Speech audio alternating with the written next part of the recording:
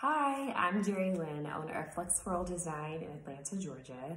And as of the recording of this video, I've been using EveryStem for just over a year and I love it.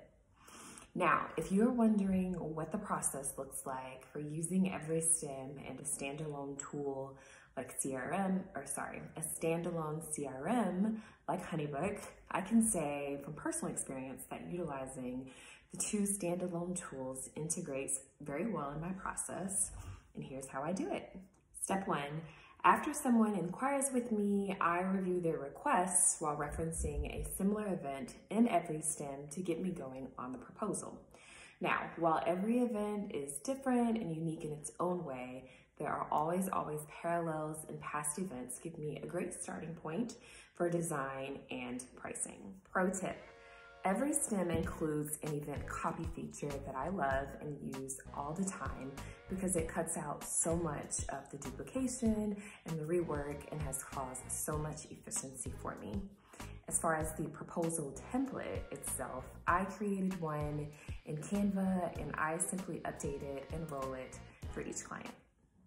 Step two, fast forward to about the 8-week mark when I'm ready to finalize and put in flower orders. I like to circle back to those initial draft recipes. I'll touch base with the client to get any updates on the quantities or any other updates. And then I start reaching out to the wholesalers to get pricing and availability information. Pro tip, if you're an introvert like me, you really hate getting on the phone to place flower orders, EveryStem has a really awesome export feature that I use all the time to export my orders by vendor into either Excel or PDF and shoot it off in an email.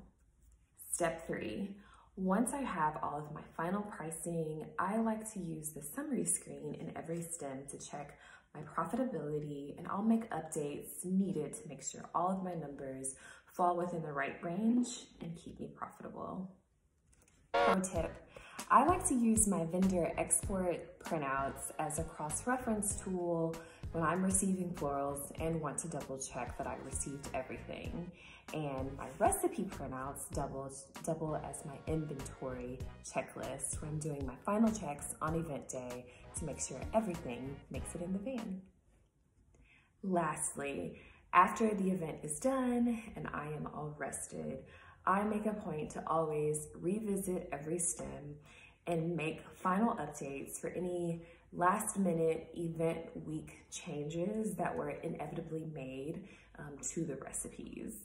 This is key because, again, I love to reference past events and past recipes, and I always want to make sure I've recorded what I ultimately did so that I have a good starting place the next time.